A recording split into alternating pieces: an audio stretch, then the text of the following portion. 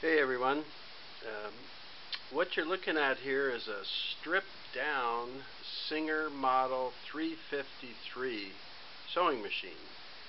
I have all the covers and everything off because I just spent a few hours cleaning it, lubing it, adjusting the timing and the feed dogs, and getting it all ready for sale on Craigslist.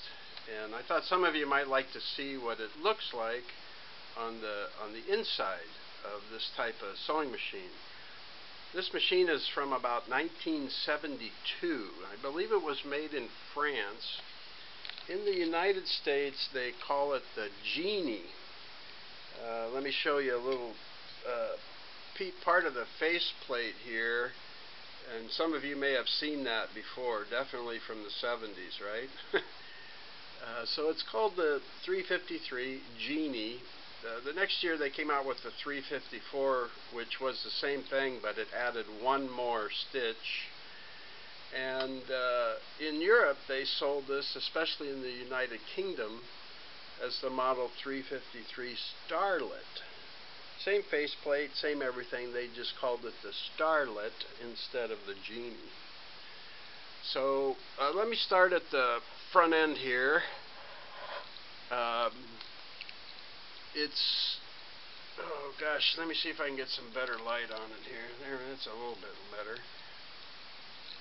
There you see the typical Singer setup there with the needle bar, foot presser bar. Let's see over here if we can raise that. There we go. There's the lever to raise the presser feet up and down right there. I have the tension unit off right now, but it mounts right here. I've got that off to take apart and polish the discs and so forth. But by the time they came to this style of machine, instead of turning the tension knob, there's a tension wheel up here. I see, yeah, there, you can see the numbers there. And you just turn this wheel to increase or decrease tension. And the way that worked was when you mount the tension unit up here, the pin that's inside the Singer type comes right through here and rests against this piece of metal. And then as you adjust the tension, that piece of metal goes in and out, and that's what puts more or less tension on there. And while we're up here, you can see the belt from the motor. It's a belt drive to the main shaft, which is really pretty. You can see it down in there. It's pretty thick, heavy-duty steel shaft. And it's got the typical concentric, I don't know what that thing's called, disc or whatever. You can see the fork on it there. And that's what goes down. The iron rod from that fork goes down and moves the levers for the feed dogs and stuff. And I'll show you that. You can see the gearing right there. See that dark gear, and see the worm gear, the steel worm gear with the new grease. And then that whole bar is what goes across the top and works the mechanism and stuff for the needle bar. And down here, this is the needle position, left, right, and center. You can see it move that swing needle bar. This is for your stitching. This was a straight stitch all the way to the left, and then beginning to go up to your zigzag as you go to the right, and then that's stitch width too, so a very narrow zigzag, kind of medium, wider, extra wide over there. Let's see, this was for blind hem, zigzag sewing. You can see it just kind of moved these nylon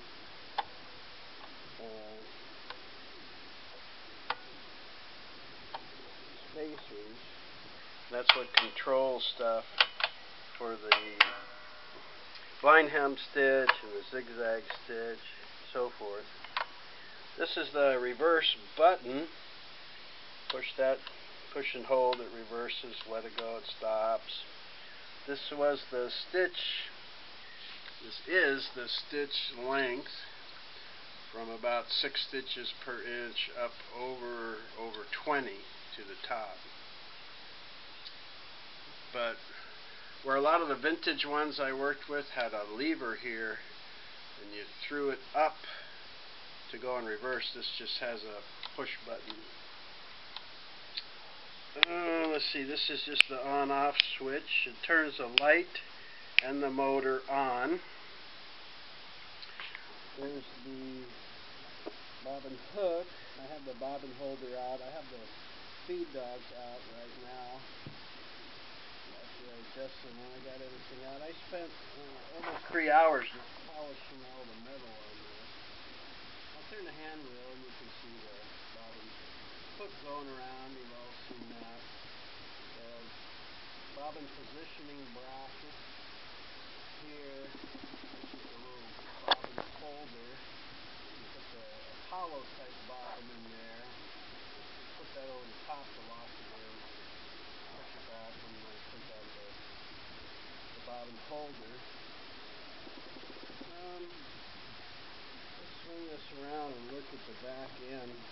It's a cute little machine. It's got some nice features. This is the hand wheel, and let's see if I can get close enough. You can see, yeah, you see that little white round button with the bobbin symbol on it? When you want it to wind the bobbin, which is built into the top cover, you just push that in. You get it lock out. Then when you run the motor, the wheel will turn and the bobbin wheel will contact up here and wind the bobbin, but it won't move the needle bar or the bobbin hook. And when you're done and you want to go back to sew, you just pop that in. So it's real easy. Push it in to wind the bobbin, push it back to sew. Continuing around here, you see the nice motor here. I've got to look up the amperage on this before I list it for sale, but I think it's about a 0.6 amp, peaking up around 8 or 9, 0.8 or 9. Got a nice cog type belt. Some new belts on here. It's very easy to adjust that and put the belt on. You just loosen this main bolt here that holds the motor bracket and everything, and then there's a little one down there, a little screw, and then there's about an inch slot behind that bolt, so you just move it up to take the belt off and then slide it down and tighten it, and to adjust the belt tension there. I got about 3/16 of an inch of give. The little motor cover, motor housing there with ventilation. There's the back of the light fixture. The back of the disc that as triggers the stitching and the needle bar and stuff. You might let me see if I can get a light in here. You can see the gearing and the concentric gear and fork from the other side, maybe. Let's see, can you see that in there? Yeah, so there's the gear. You just barely see that steel worm gear built into the shaft that turns these cams up here. They're not removable or replaceable cams for patterns. They're just the typical cam, and the newer machines like that when you move levers, help you do the zigzag and straight stitch and so forth. Here's the back of that lever to raise and lower the feed dogs. And let's see, you can see the mechanism top of it up here. If I can hold it still, yeah. See it come up there. Let's see if you can see this. There's the lever action that moves that piece of steel I showed you earlier that pushes the pin into the tension. If we can raise that and see it. Yeah, you can see it move there. So that's why when you raise the feed dogs, it pushes that pin inside the tension, which releases pressure on the discs inside there, and therefore releases tension on the thread. So when you're threading, you have to have that open when you run the thread through the tension disc so that it gets down between the discs. And I'm going to come back around kind of the back side of the front there and see everything. Here's a back view of the bobbin hook area. Try and get a little more light. Sorry, this is just my little work area of my condo. So there's some of my stuff. Here you can see the look at that Q-tips and cotton pads that I used. That's what I went through to clean this guy up. And that's about average, believe it or not. And this machine wasn't too bad. But especially here in Arizona where I'm at, that fine dust just gets everywhere.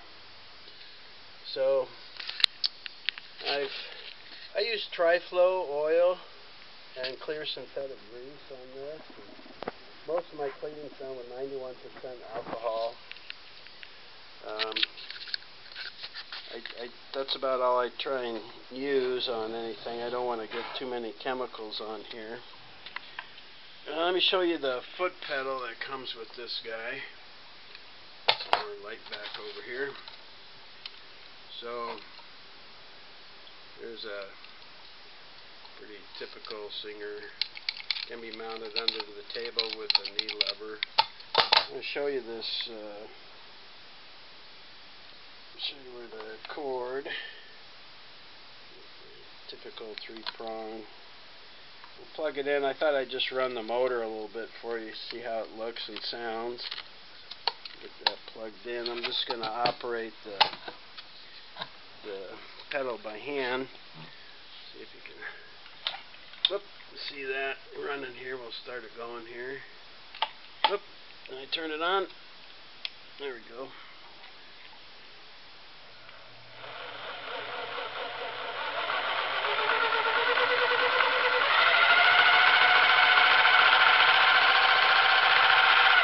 So it looks good.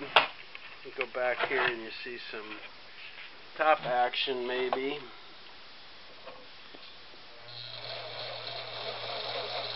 See the concentric going around, moving that fork up and down. You can see the cam spinning. See the vertical shaft and gear going down. There's another belt and gearing system below to run the bobbin hook and everything. Get over here and see the front end. Turn that a little bit more maybe. There we go. That nice, smooth. You can see the needle swinging, so I've got it set for a zigzag stitch right now. Bobbin hook going around. It's a nice, smooth running machine. And when you put the covers back on, it's actually very quiet. It's a lot more quiet than my 300, 400, and 500s. So, well, there's the typical 15-watt light. And then here's the lower end. This is the end of that steel vertical shaft that goes on up to the gear next to that worm gear. This is the bottom of that fork on the concentric gear that rocks this arm back over here to move the feed gears, feed dog system, to get them going. And here's the nice steel gear here for the belt, going over to a steel gear for the bobbin hook. The older ones, of course, they put another horizontal shaft with metal gears, but on this later in the 60s and 70s, Singer had to go to belts to compete with the Japanese and German machines.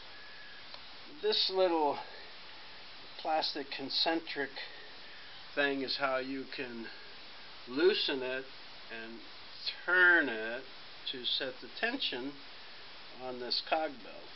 And it's got about the same 3/16 1/4" tension. And you start it up here and you see it runs real nice.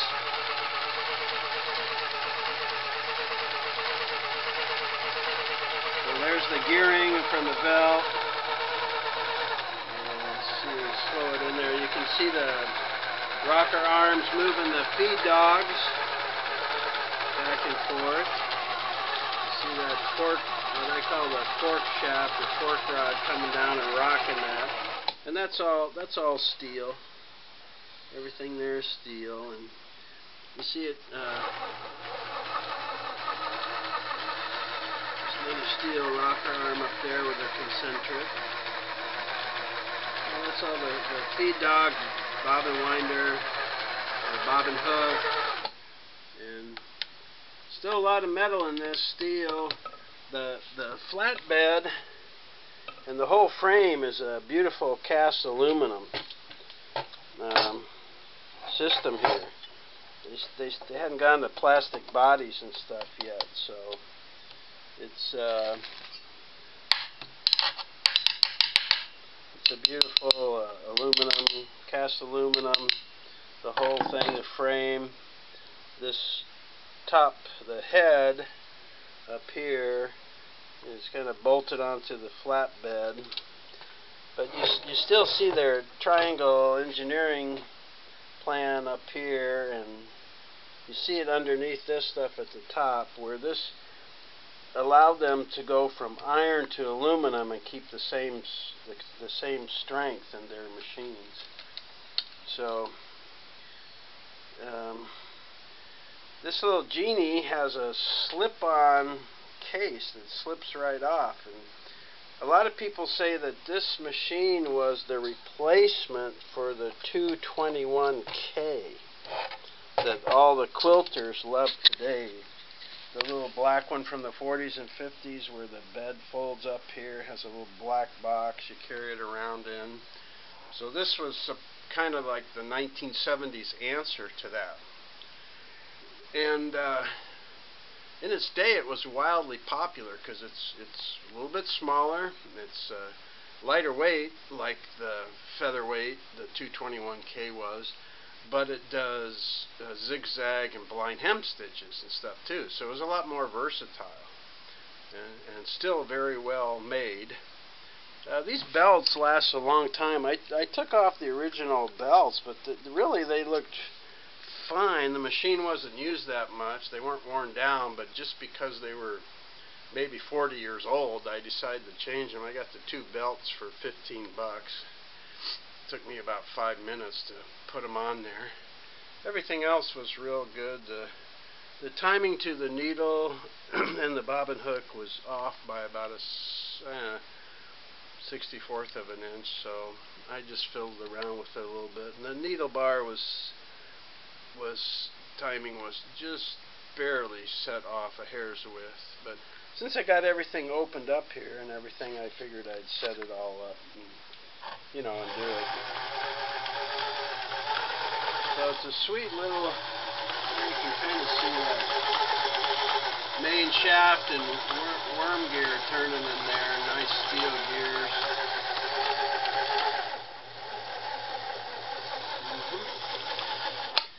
So that's it. I just thought people might like to see the inside of it. I'm gonna, once I get the case the covers and everything put back on, I'm going to thread it up and do a video of a tour of the whole machine and the settings and the sewing and stuff like that and put it up. But I'd seen these around, but I'd never had a chance to get one, and I recently did, so it was really fun to work with, and it's really a lot stronger and better built than I thought it would be with the, you know, the cast aluminum and the steel. Some still have metal gearing and steel shafts and iron forks and stuff like that, so looks real good.